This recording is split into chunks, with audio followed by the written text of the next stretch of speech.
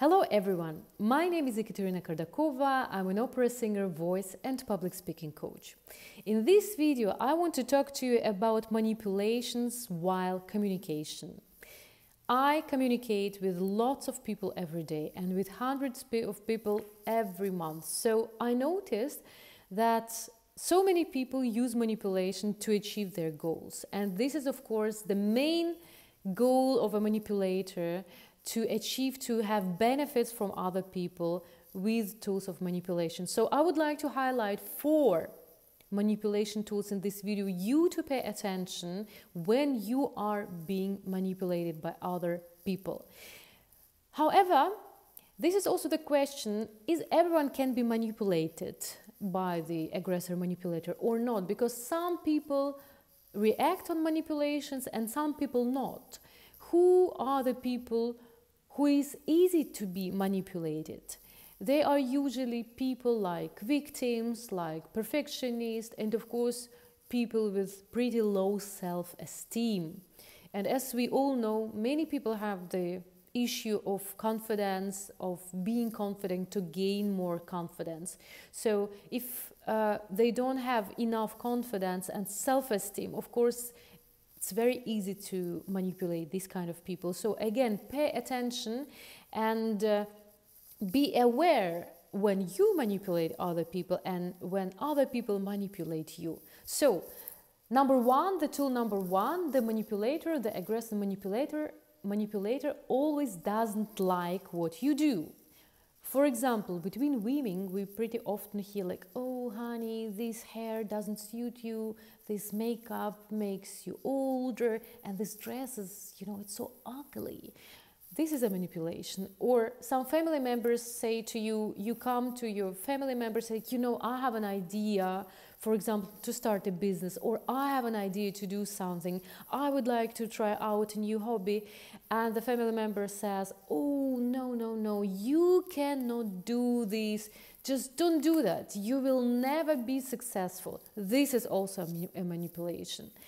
Also an example, I recently had a conversation. I sent my offer for my training, for my presentation training to a company, and the guy called me back and said, oh, I really like what you do and how you do it. I'm happy with what you send us, but here how you wrote this down is not correct enough, and you also forgot to do this, and you also forgot to sign. Okay, I said okay, I can correct it. So I sent him a correct version, and he called me back and said, oh, but the place where you signed is on another side, and then you should pay, put it, whatever. And then after a couple of minutes I said, can you please explain me why you tell me how should I make my offers and how should I write my offers?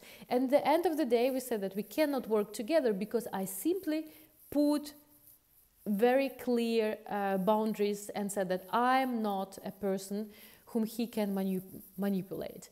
So this is also everything. If there are some people, he's not good enough and there is not good enough. Now this is a tool of manipulation. Number 2 is ignore. Unfortunately, here in Germany, people are so used to ignore each other that I also had a conversation recently with another lady whom I sent my offer, and I was waiting for the answer for months, really like about 4 months. I finally could cut her on the phone and said I'm waiting for your answer for 4 months. And she said, oh, not answering is also answering. And I said, no, not answering is an abuse, because this is a manipulation. Ignoring is a psychological abuse. And here we also have to divide what is an abuse, manipulation, and what is a pause. And a manipulator won't say anything. The manipulator will just disappear or won't answer your emails, your texts, or whatever for a long time.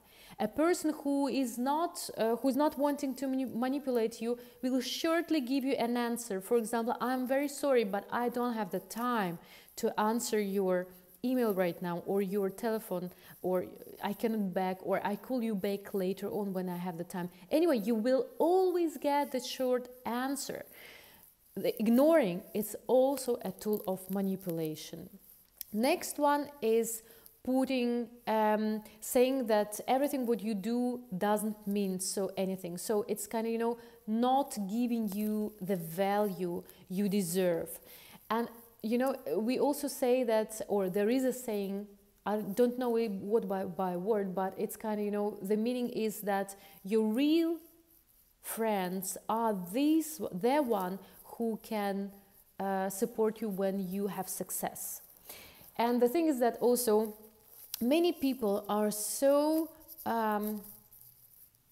unhappy with themselves, let's say it this way, so unhappy with themselves, so they don't allow you to be happy by saying that everything what you do, everything what you created, it doesn't mean anything, it doesn't have any value, it doesn't cost anything, whatever they say. So know that most people don't want you to succeed because they feel bad about it, and your job is, of course, to don't communicate with these people and just go away, run away from them.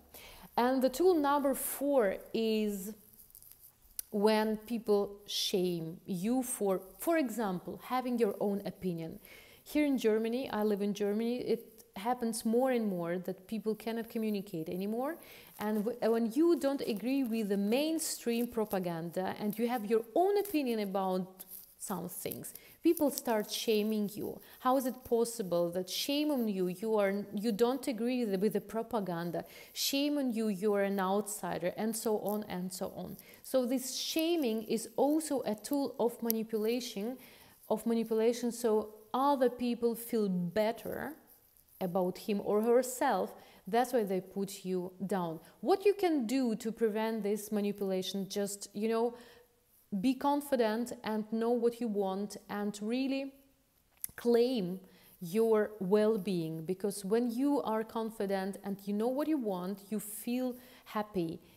Just don't react on other people who don't wish you success and try to manipulate you because they want to feel better.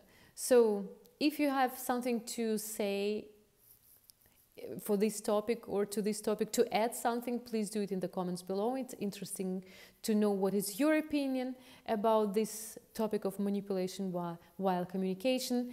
Otherwise, thanks a lot for your thumbs up. You can share this video, subscribe to my channel, and see you in the next video. Thank you. Bye-bye.